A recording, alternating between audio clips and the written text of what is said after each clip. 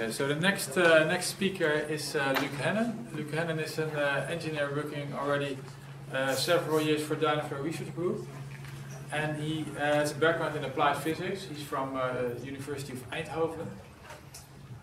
Luuk Hennen is going to combine the experience that he obtained while working for Dynaflow Research Group in a project regarding vibrations. He's combining several projects into this presentation in order to give an overview how to deal with those vibration problems in two-phase flow lines. Alright, it has been introduced already. My presentation will be about solving vibration problems in a two-phase flow line. This is a typical issue that we encounter at Dynaflow Research Group. Basically, you have two situations. First of all, a customer sees vibration in its piping, is a little bit scared about it. He knows he has two-phase flow in those systems, so he basically wants to know, one, how bad is it? And second of all, what can we do about it, of course. The second situation is that there was a failure in a line in which two-phase flow takes place. And he basically wants to know, how can we make sure that it doesn't happen again without having to do too much about the actual process conditions. So the goal for this presentation for me is to inform you a little bit about what type of situations these are and how you can solve them, how you can approach them and tackle the problems. And then really from an engineering perspective, so also which difficulties, which engineering challenges do you encounter, and how do these relate to answering, basically the question of your customer. Okay, so before we go into too much detail, I just wanted to quickly have some discussion about classification of flow-induced vibration in two-phase flow lines. This is an overview provided by the Japanese Society of Mechanical Engineers, and they basically state three different excitation mechanisms related to two-phase flow. First of all, there's momentum fluctuation. I think this is the most straightforward one. Changes from gas to liquid cause a force on bands, and reducers. Second of all, they define thermal hydraulic vibration with phase change, by which they basically mean boiling, condensation. And finally, bubble-induced vibration. Now they also say something about the fluid structure interaction. So they define axial flow, by which they mean the flow on the outside of a tube, for instance within a heat exchanger alongside the tubes themselves. Internal flow, this is basically all types of two-phase flow within the pipe itself, causing a force from within. And cross flow, which is again flow outside of the piping, perpendicular to the piping. Also an example would be tubes within a heat exchanger. During this presentation, I'm going to focus basically on these two, since these are the ones that we work with most of the times. So momentum fluctuation and then also internal flow. Alright, so these momentum fluctuations cause vibrations of the piping. These can be problematic. It can lead to different types of failure, as we will see. And you can use different types of approaches if you see such vibrations, just to handle them. Note that within this process, the engineering process of tackling these issues, it is always quite hard to know all the details of your two-phase flow conditions. So that is always something to keep in mind during the entire presentation. Which assumptions have to be made, and how do you know what is actually going on in these pipes. Alright, so I will start with some general characteristics of the two-phase flow within these pipes, and then discuss the engineering approaches, and I will illustrate these using an example of a project. Okay, so I think to most of you this is familiar. We have different types of two-phase flow regimes, and these are illustrated in flow diagrams, such as the one shown here, in which the vertical axis has some kind of measure related to gas velocity, and the horizontal axis some kind of measure related to the liquid velocity. Now, if I use these illustrations, it clearly shows that if you have more gas in your flow, a higher gas flow, you can go from basically what I want to illustrate in this direction upwards, and you can go from the plug regime into slugging into finally the annular flow at the bottom. And I think it is clear to say that from a vibration perspective and looking at the fluid structure interactions, slug flow is definitely the more severe one, since you have the most transition from fluid to gas and back. Now note that the slug itself is just not on this image, right? So here's a gas bell within the flow, and this liquid is actually the slug which acts on the piping.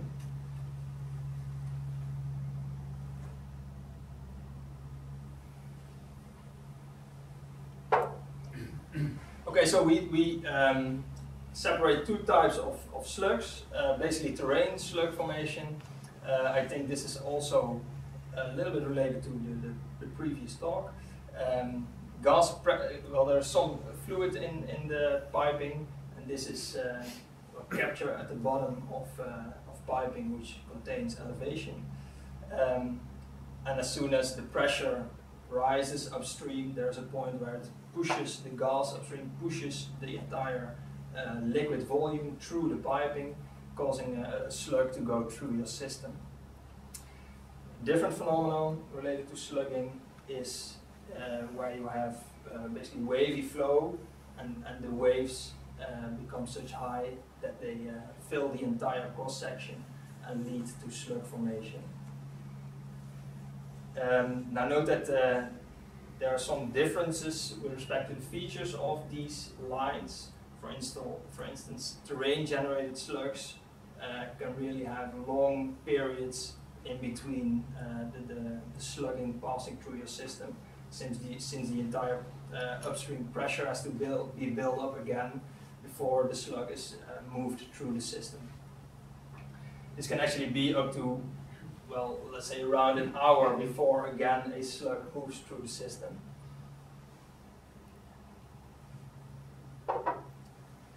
Okay, so I can go through this rather quickly, since I think it is somewhat straightforward, but it is an important part when you approach these slugging issues from an engineering perspective. So basically the forces created on your piping are related to the momentum change. So you calculate them using the mass flow times the velocity, so you'll end up with the fluid density times the cross section of your pipe times the velocity of your slug. And the feature will look somewhat like this. There's a rise time as soon as the slug enters your band, and then there's a load duration as long as the slug is within the band. So basically we can say that if a slug passes through such a band, you really get a hammering effect on this band. And the load duration obviously depends on your velocity and on the length of the slug itself. Now if you have multiple slugs through your system and you want to do calculations on this, you'll have to know something about the period in between those slugs. And making this force time history is always something that is a little bit tricky. You have to do some calculation, you have to know a little bit about what is going on in the system. There are a lot of uncertainties, right? What is the actual velocity of your slug? What is the actual velocity of your gas? How large are these slugs within the cross section? So basically, we calculate the maximum slug force using the conservative equation I just showed you, and then we have to have some information, maybe from our client, to know what type of forces we can use for the calculations. Typically, the result is that you have, quite low frequency vibrations within the order of 10 Hertz, but with relatively high amplitudes. Slug forces can really be up to several kilonewtons, obviously depending on the diameter of your pipe. So this can also relate to resonance. Right, if you have a piping system, it has certain mechanical resonance modes, and if the excitation force coming from your slugs is in the same order of magnitude of these eigenmodes, you get resonance. It's always a little bit tricky to say if you have resonance or not, since the excitation is not known in that detail. Right, we also do work on, for instance, compressors or pumps, and you really know in detail what the different types of frequencies are that are within the system. Obviously a different magnitude, but you know what the frequencies are. That is a little bit more tricky here. So sometimes it is clear for say measurements that you have resonance. Sometimes you have different eigenmodes on different excited in different times. Alright, so next we'll have some discussion about the engineering approaches. Okay, so some systems are more perceptive to slugging than others. I think I won't go into the upstream ones. This was already discussed in detail, one of these examples. Downstream we really see crude furnaces, feed lines to distillation towers, hydrorefiners, steam lines, so all type of lines in which you have quite violent two-phase flow. I think it's clear that the piping downstream of a crude furnace is a very good example. So how can you approach this? Well, during the design stage it is tricky, of course. You're not that sure if slugging will be a problem, but you can take some measures to reduce the risk. There are some flowcharts available on this. This is one from the Energy Institute, and they basically help the designer with certain steps he can take and certain analysis he can do to reduce the risk. And basically what it comes down to is that you want to make sure that you don't have too much eigenmodes, too much eigenfrequencies, well, below 10 Hertz, I would say. So one first rough design approach that we sometimes use is discuss with the client, okay, let's make sure if we design restraining of the system, that all eigenmodes with below 7 Hertz, for example, or 8 Hertz are removed. So then he always has some risk reduction with respect to resonance due to slugs. And in the end, it is all about then restraining and also choosing your routing and supporting. Once you have chosen this, you can do a detailed mechanical response assessment, but this has to be based on assumptions since you don't have any measurements or details about the flow, obviously. So in practice, we see, what I've seen at Dynaflow is that this is not done during the design stage. However, what is done a lot is that once it is operating or once they change process conditions for the system, slug formation can appear, and they need to take action. This is again a flowchart provided again by the Energy Institute, so this provides some guidance for the guys in the field. And basically the first step often is to provide vibration measurements. So this is an example of vibration-based limits. This is the VDI 3842. And you can see here that the power spectrum, the Fourier transform of your vibration measurements show that one peak is present in the vibration, and that this, well, you can estimate if this is bad or not a little bit by these guidelines. So there's the VDI. You also have one by the Energy Institute himself, and you have some literature available on this as well. These, however, are pretty conservative, since you don't have included any information yet about the geometry, what types of welds you are using, etc., etc. So this is just a first preliminary step that people often take if they see vibrations within the piping to have some estimate about how bad it is. In the end, you'll have to do a detailed mechanical response analysis to really know what is going on and which stress levels are reached within your system. So this is an illustration of an eigenmode on the top, which can be removed by using the proper restraining.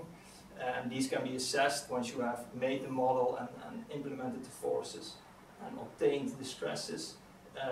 This can be assessed using fatigue curves to see if the stress amplitudes lead to failure within time. Obviously, once you go through this process, you'll have an increase in cost, an increase in accuracy also. So basically, this is the way that you often see it, and whether or not a detailed mechanical analysis is done totally depends on on the vibration-based limit. But in the end, I think, you know, if it is kind of worse, it is always useful to do so, since the costs related to such an analysis will probably be much lower than any kind of failure within these bands. Okay, so that is the process that is used: vibration measurements, detailed assessment of your stresses, and that is the process that you, as an engineer, would want to go through for such a project. In the end, yeah, it always goes a little bit different than planned. So this is a project. The figure on the right shows basically a crude furnace. This is the convection section, in which the crude is guided through a section which is warm, and then also through a radiation section, in which it is heated through 380 degrees. And for this project, what you really encounter, okay, so we want to do this assessment, we see the vibration in these piping, but it turns out there's no information on the current restraining, for example. Also, these items really hang on structures within themselves, so there's a lot of different thermal expansion. This structure, the radiation section, is not just mounted on the ground, but it hangs within another framework. So that information is often not always available. You really have to dig into that. For instance, you see hangers on top, which connect the interconnected piping from the convection box to the radiating section. What are the details of these hangers? They've been there for a while. What is the quality? Are they still doing what they should do? So that is something that you encounter in the first phase, and then next you want to do measurements to provide an input for your calculations. And you already see some preliminary issues, right? First of all, you have to get your equipment up there. Second of all, you have insulation around your piping, so okay, that has to be removed. Can you reach the locations on which the measurements should take place to obtain the right information? These are all issues that really make it even more difficult to do these assessments. And of course, the temperature. This is an example of a measurement on this system.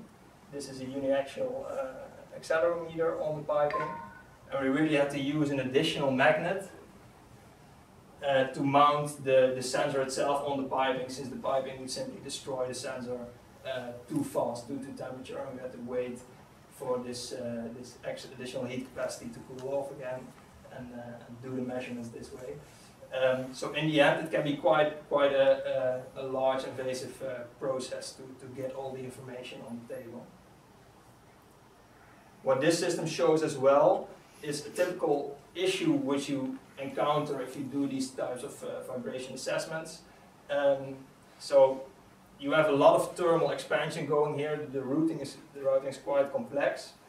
So what is done during the design phase is made sure that all the different thermal expansions have the flexibility and have the space available to do so without causing any high stresses from a static point of view. This means that you want to provide flexibility in your system. However, if you have two-phase flow and you have an excitation mechanism on your piping, then that causes dynamic forces. And the approach to avoid this is to really provide restraining and fixate all your piping. So that is always a check that you have to do. So on the one hand, restrain your system to avoid the vibration. On the second hand, redo the static assessment and change your situation such that you can deal with the expansion stresses. Alright, I'm going to do one example here. This was a fatigue failure due to slugging in a water feed line of hydrocyanide with ammonia, and hydrocyanide ammonia stripper. I'm going to talk a little bit about the system, how we implemented the slug loads, and then how we did the mechanical response analysis. Okay.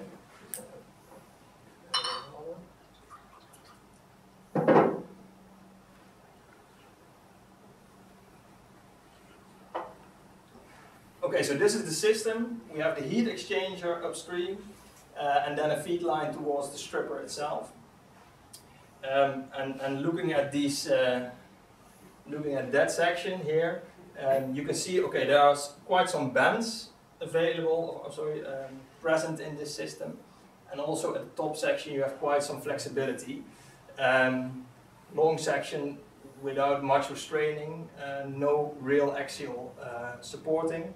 So that already gives some information about that there will probably be quite some eigenmodes with a low frequency present here. Within the band as pointed, there was a failure encountered, a crack, typical mechanical failure, fatigue failure. So what the first step what was done is do these vibration measurements to see what frequencies are present in the system, and also have some input for a detailed mechanical analysis. Of course, here the assessment of these vibration amplitudes wasn't that useful, since there actually was a failure and something actually had to be done. Okay, so what turned out is that there were some critical vibrations according the assessment of the vibration amplitude itself. So in the end what they did is basically took the accelerometric measurements, did the data analysis on it to obtain the velocity versus the frequency, and this was tested as I described before, using the vibration-based limits, in this case the VDI 3842. Okay, so this typical vibration, marginal, okay, gives some concern, but wasn't especially the cause probably of this failure. So a detailed assessment had to be done. And in this case, there was quite some information from the customer related to the flow conditions. So we obtained the actual slugging parameters from them. As said, the slug force here was around a few kilonewtons, and we applied the force on all these bands as shown here. And obviously this is the image I showed you before.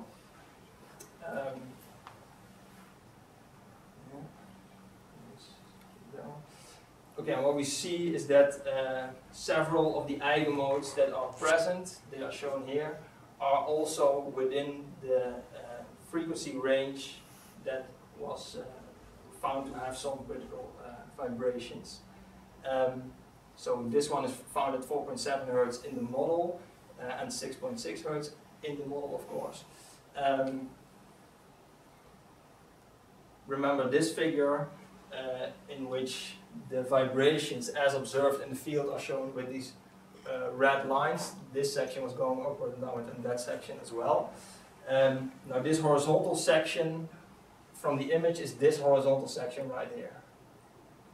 Alright, so in the field they found 6 to 9 hertz, a few different vibrations, and that was already quite close to the eigenmodes that we saw in our model.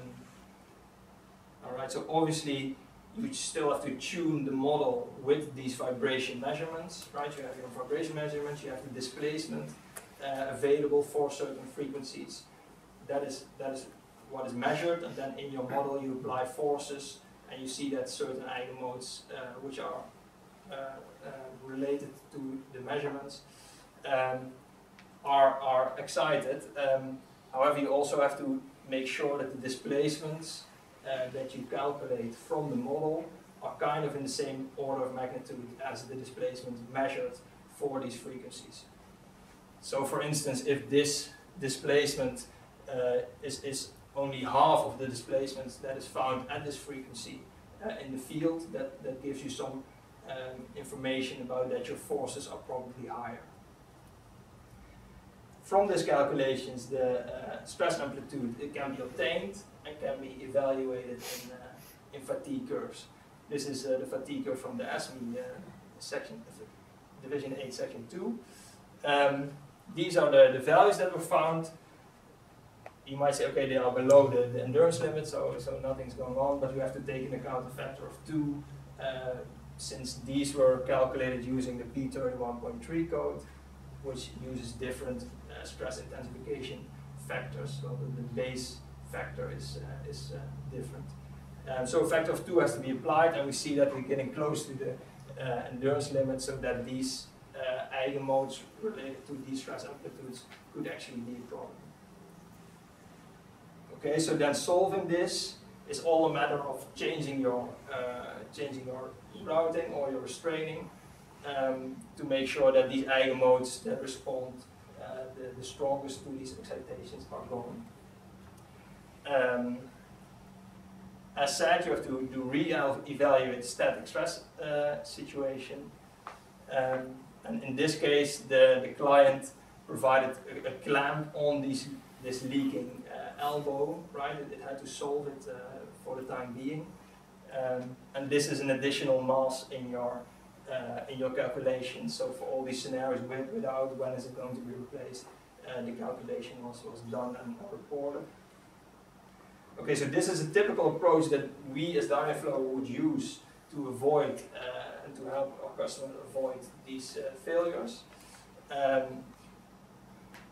Obviously, another approach is, well, okay, why don't you make sure that you avoid the excitation force from the beginning? So just try to be in a different flow regime. That can be quite difficult. Also, the process requirements have to be met, of course. But bottom line, it is also much more invasive. So, for example, in this project, a clamp was provided, and later on supporting was provided, and during the clamp was stayed at place until the next shutdown. If the solution would be, okay, provide a orifice, for example, or something to make sure that your pressure is different, that your flow regime is different, then that is a much more invasive solution. Alright, so finishing. Slugs can be relevant for piping, often cause for issues for certain systems, and you can have multiple approaches depending on the severity of the problem. This will result obviously in some practical challenges. It's not always as easy as the codes describe it to be. And one of the challenges is also to match your model with the actual excitation and vibrations measured in the field. Okay, so I hope that gives you a little bit of an overview about how at Dynaflow we would approach these two-phase flow problems which cause vibrations. If there are any questions, I would be happy to answer them. Thank you.